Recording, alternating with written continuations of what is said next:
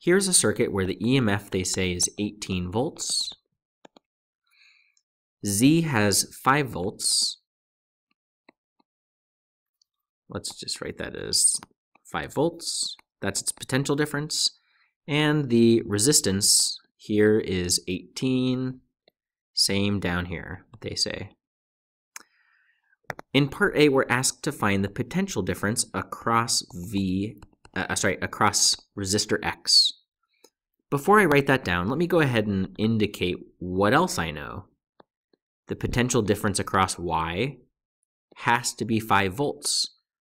And the reason is because this guy is in parallel with this guy. So their potential difference would have to be the same. Okay, how about X? To answer that, let's draw a closed loop. I chose to go through the bottom resistor, but you could have gone through Y, that'd be fine too. The total EMF is 18 volts. That 18 volts has to be lost somewhere in that loop. The only two places to lose the EMF are across X and across Z. So when we add the potential difference of X with the potential difference of Z, it must total to the 18 volts given by the cell or battery. We know the value of VZ, it's 5. So solving for Vx is pretty straightforward. And it comes to 13. On to number 11. We're given the EMF. We know the resistances. I'll call this R1 and R2. And first we have to find the current leaving the cell. That represents the total current in the entire circuit. Because when it leaves the cell, that's the very beginning. From there, it could split across different paths. It could do a lot of fancy things. But when it joins back up at the cell, it has to all be together again. So it's the total. So we have to find that total current. We'll use the equation V equals IR applied to the entire circuit. We know the total potential difference because it's exactly equal to the EMF.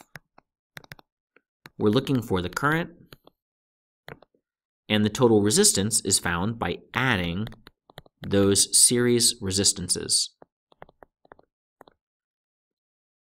When we divide, what do we get?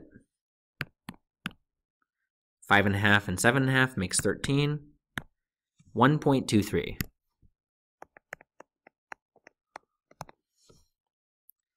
Part B, find the potential difference across each resistor. V1 and V2. Now we know the current, so we could use I times R. After all, I times R. After all, if 1.23 amps exits this battery, it will all go through the first resistor, it will all go through the second resistor. So it's the same current value for the entire problem.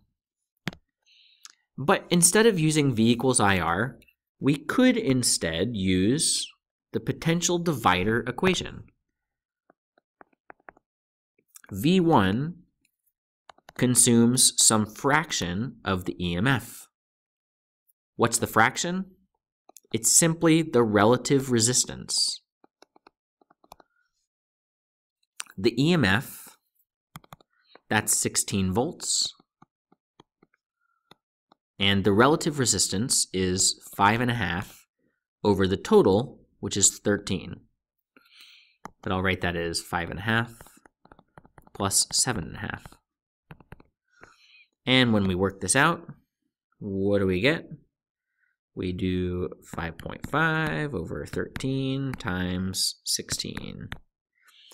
6.8 we'll call it, for 2 sig figs. We do the same thing down here. V2 consumes some fraction of the EMF. What fraction? Well, it consumes the fraction is equal to the relative resistance. So it contributes 7.5 ohms out of a total of 13. So we multiply that by the EMF, and what do we get? Let's do 7.5 over 13 times 16, 9.2. As a nice check, if you add these values together, they should total to 16, and in fact, they do. Okay, on to number 12. We know that the EMF is 5. Let me do a better epsilon. The resistance of Z, that's supposed to be Z right there, is 2 ohms. So Z is 2 ohms, and the resistance of Y is 4. Find the potential difference across Y. Let me try that again. Find the potential difference across Z. Find the current exiting the cell, the total, before it splits up. Then find the current that goes through Y, and also the current that goes through Z. Okay. First, the potential difference. That's pretty straightforward, because these resistors are in parallel with the cell. So already we know the answer is going to be 5 volts, right? Same for Z. But for the sake of thoroughness, let's go ahead and draw a closed loop through that top resistor. On that loop, we gain 5 volts of EMF. So we have to lose exactly the same amount for energy to be conserved. Where are we losing the 5 volts? Across resistor Y. And so that's how we know that Vy is 5 volts. We could draw a loop for this, and we get the exact same result for resistor Z. Now to find the current. If we take the equation I times R, we could rearrange, and for current, what we get is I equals V over R. Let's apply that to resistor Y, and then we'll apply it to resistor Z. Whoops.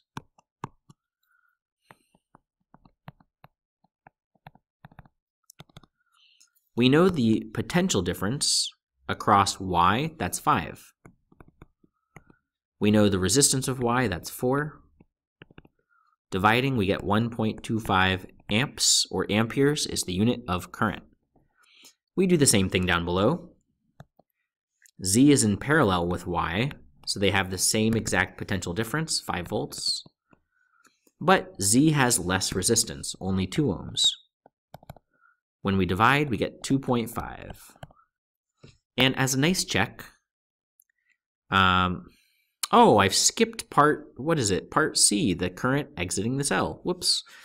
Well, you could solve for Y and Z first, and then you could just realize that they have to, before they split, they are the total.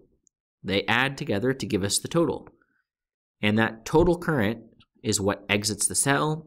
Then it splits up after exiting, and then it joins back together here, and it goes back to the cell. So the total is simply the sum. It is I total is IY plus IZ, which is 1.25 plus 2.5. Whoa, 2.5.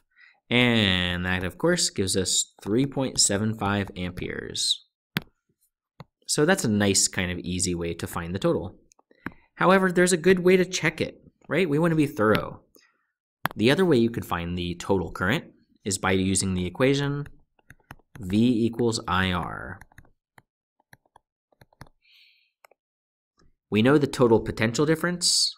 That's the EMF, 5 volts. We seek the total current before it splits up. And because we have 2 parallel resistors, we have to use, we have to use our trick where we add the reciprocals. And if you solve for the total resistance here, you're going to get 4/3 ohms, or 1.3 repeating. And when you divide by 4/3, it comes to exactly 3.75. Let me show that. 5/4/3, 3.75. So that's a nice check.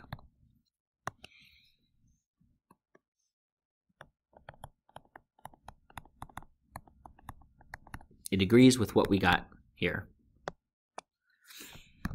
Okay, on to 13.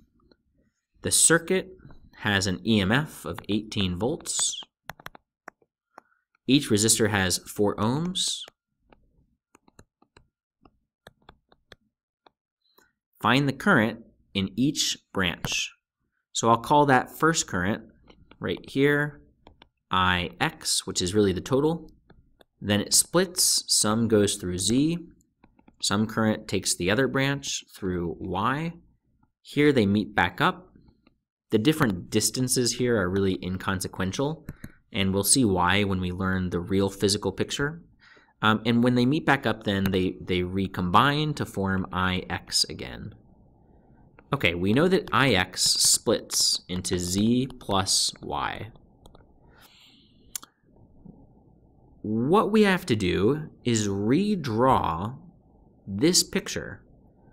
And the first thing I'll do is I'll look and say, okay, here are 2 parallel branches.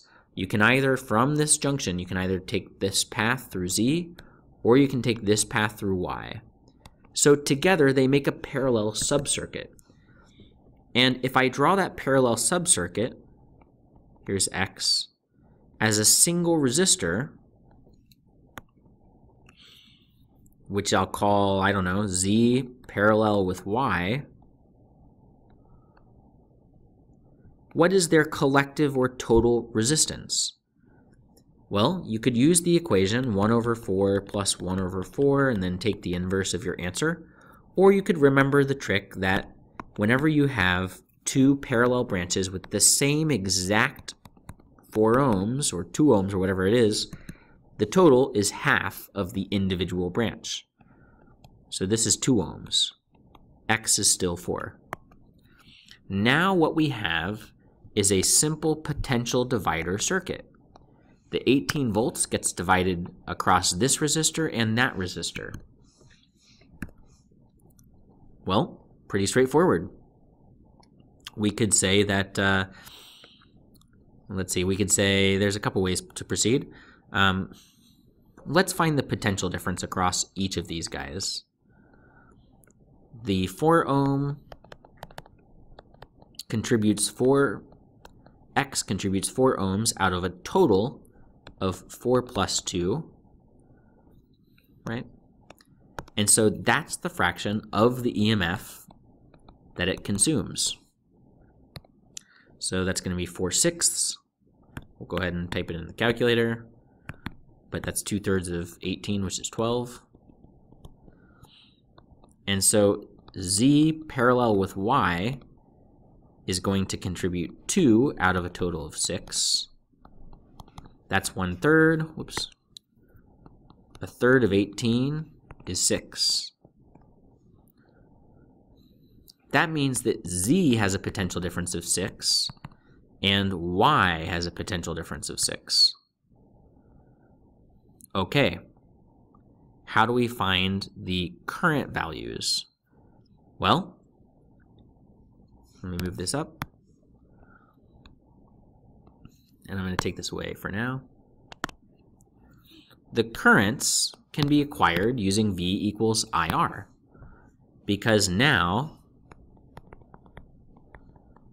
and if we rearrange, we get V over R. To find the current through, let's start with Z, why not? We just need the potential difference of Z over the resistance of Z. And now we know Z's potential difference, it's 6. And its resistance is, what was it, 4. They're all 4, that's right. Oh, there we go. When we divide, we get 3 over 2, 1.5 amps. We do the exact same thing with y. It turns out to be the exact same calculation, 6 over 4, 1.5. Finally, one more time, we do the same calculation for x. Its potential difference, V, is, what did we get? We got 12 volts right there. The resistance was 4 for every single one. 12 over 4, that gives us 3 amps. And we are finished. A nice check is to say, well, you've got 1.5 amps here, 1.5 amps on the other branch, the other parallel path. So when they combine together again, we add 1.5 plus 1.5 to get 3, which is exactly what we calculated separately below. So that's a nice check.